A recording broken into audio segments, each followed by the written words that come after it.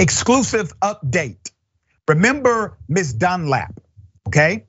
She was physically assaulted by law enforcement, had committed no crime. We now have the other video they did not want us to have initially. Here it is.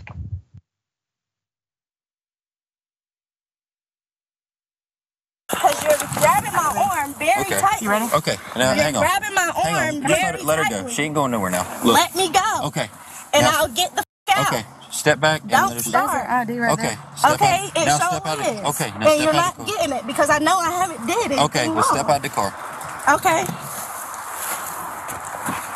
How many times have I asked you not? Please, let go of me. Stop. What are you doing? Right. Let go of me. Let go of me. Let go of me because I haven't did anything. Okay, stop resisting. Stop resisting. Ma'am, give me my phone. Stop resisting. Give me my phone. Ma'am, stop. Give me my phone. Stop resisting. Y'all are hurting me. Okay, stop. You're hurting me. So let me go so I can throw up. I'm gonna let you go. Okay, dude, let me go so I can throw the up. I'm holding you up. I don't need you to hold me up. Unit. Oh my God. Why are you doing this? Ooh, why are y'all doing this? You started with me. For nothing. You came over here with me. What am I being charged with? We are investigating you trespassing on this property. But I'm not. Okay. And you have resisted, delayed, and obstructed our investigation. Okay, and resisted while we were trying to get you out of the car. Okay, do not. She never was charged. She never was taken to the jail. She was cited on the scene, not charged, but cited by law enforcement for resisting arrest, even though she was not under arrest. How does that work? Remember, she was not trespassing. She was there because she's a property manager for that private property. She was supposed to be there. Now, later, the spin of their story was they were looking for a suspect. They never said the suspect matched her description. They, according to the Post narrative, simply wanted to know if she knew anything about the mysterious suspect they were looking for. But did you hear that in the video? Remember, I read that report in our previous story about this, and it was very clear that this was a spin to the original story. If they were actually trying to find out if she knew somebody, which is insane to treat a citizen in that manner. If they were actually trying to find out if she knew somebody, why did they not ask her?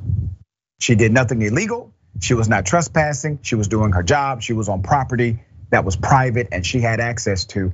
Guess what? Based on the laws of that state, the police officers are the ones who trespassed illegally. Yes, the police officers are the one who physically assaulted her illegally. And the police officers are the one who, in violation of civil statute and in violation of court rulings, they said she had to show ID. It is not a stop and ID state. She committed no crime. She was right. Remember on the show, she told us this happened to her and many did not believe her.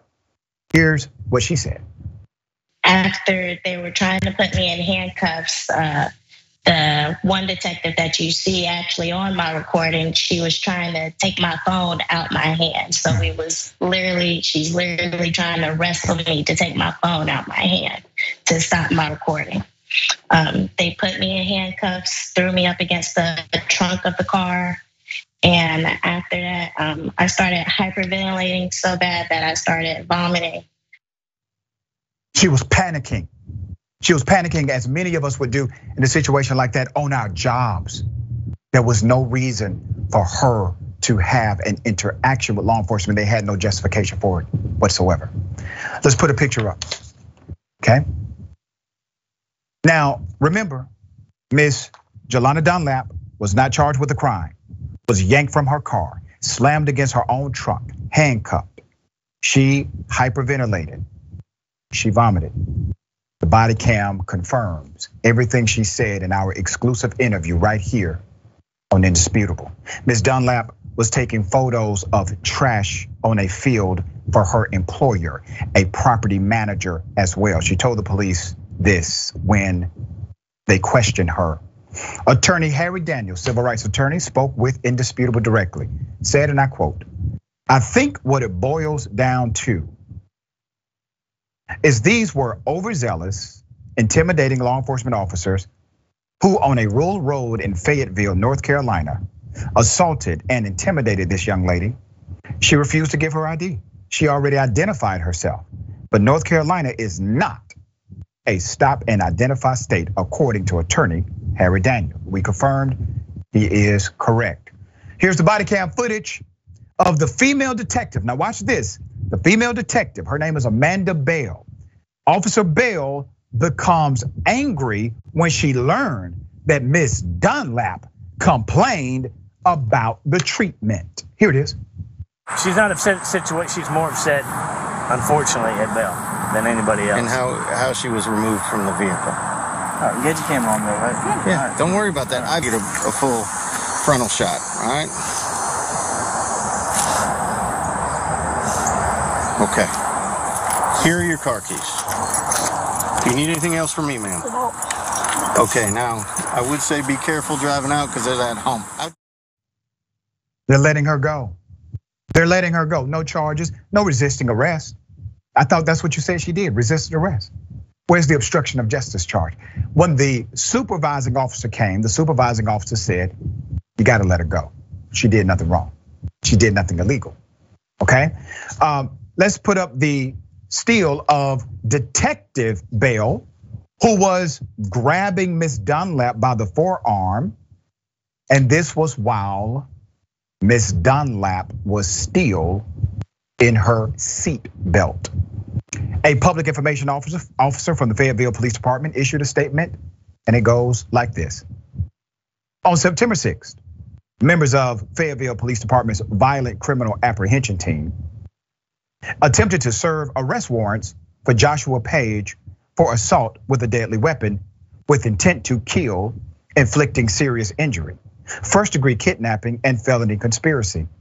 During this, Page ran from officers into the wooded area in the neighborhood located near Thorndike Drive. Officers began canvassing the neighborhood when they observed Miss Dunlap's vehicle. Full stop. If you are looking for such a dangerous person, Fayetteville Police, if you're looking for such a violent criminal, and you see a young Black woman who's on her job by herself, not knowing what's going on, why did you not act in a manner to protect the innocent civilian who could have been in danger, rather than treating her as a criminal in your pursuit of another criminal that you proclaim on the record? Why did you treat her that way? Why did you treat her like she matched the description of a male that you were looking for? It's utterly ridiculous to suggest that somehow they should be justified in their actions due to an unrelated situation. If anything, she should have been protected. Think about it in this context. A young white woman working at her job. She's a property manager. There's a dangerous person on the perimeter somewhere, maybe on the property, maybe not. And they see this person. Do you think they treat the young white female the same way they treated her? There's more. Let's put up the team that she has now obtained. Ms. Dunlap's legal team includes civil rights attorney Harry Daniels on the left and Carnell Johnson on the right. Daniels refuted the department's explanation for Dunlap's harsh treatment by saying, and I quote, "It absolutely was a cover," meaning a cover story. "And there's no report of anything. They have filed an information request, no report of this. But even if that wasn't a cover, they still violated the rule of law. They established who this girl was and was not the person they were looking for, period. They knew she was not the person. You know what this came down to? Let's put this person in their place. Let's make an example out of this person. You mean to tell me, detective, officer, sergeant, supervisor, that you were in pursuit of a dangerous criminal based on your own words from the police department. You were in pursuit of a dangerous criminal and you stopped that pursuit to harass a property manager who had nothing to do with a criminal act whatsoever. You paused your entire day in order to do this. It is insane. But once again, the bias continues to permeate. We will follow this story as the lawsuit goes forth.